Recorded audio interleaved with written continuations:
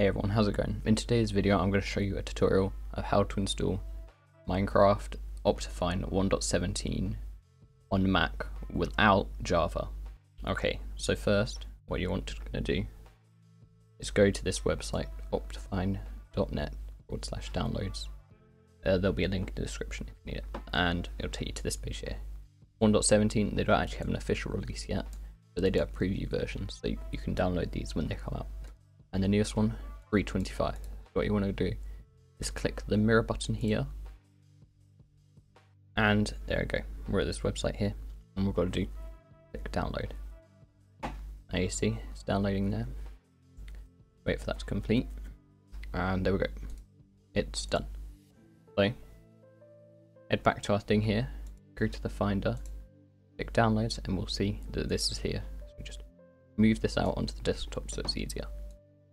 So while we're in the Finder, we're going to want to press Shift Command G and type this into the bar.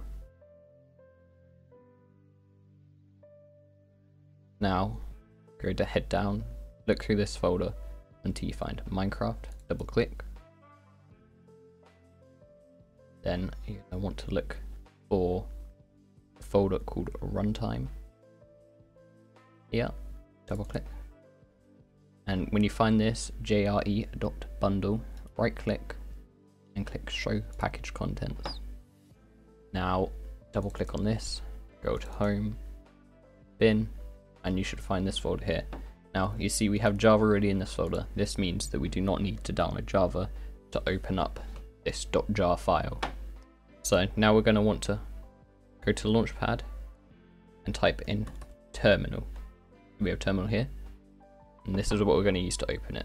Now first we're just going to rename this file here to Optifine, just so it's easier later on. Now that we have that, put it in this folder here, move. Now right click on Java, hold the Option key on your keyboard and press copy Java as path name. Now we have that, we can go to this terminal and type in cd space quotation marks, paste, and then delete Java off the end, quote, and press enter. Now we press quote, paste, quote, -jar, and then we're going to want to type the name of the file, which is optifine.jar, like that, and hit enter. Now you see Java has opened it here, and we just want to click install. There we go. That's installed. Now we can close the terminal, terminate, and we can move this to bin and close this off. Now when we open Minecraft,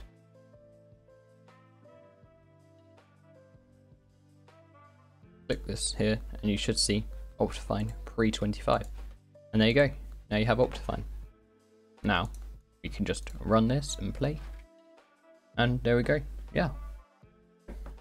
Now if pre-25 doesn't work, because it doesn't work for some people, you want to go back to Optifine, and instead of downloading pre-25 you want to download pre-21. Now this one doesn't allow shaders, but it does work at the moment, and by the time in the future when the official 1.17 comes out, you can just follow the same steps, download the 1.17 one, and it will all work. Now if you have managed to get it to work with a version that does allow shaders, to apply them, you do just go into options, video settings, and you'll see the button shaders. If you're in pre-21 this will be grayed out, so you can't click on it unfortunately, but click shaders, and if you want to add some, go to shaders folder, and it will open up this folder here, and then you can put whichever shader file you want in there, and then you can just apply shaders and it's all cool. So thank you for watching, and I hope you enjoy it. And if you have any questions, feel free to leave anything in the comments.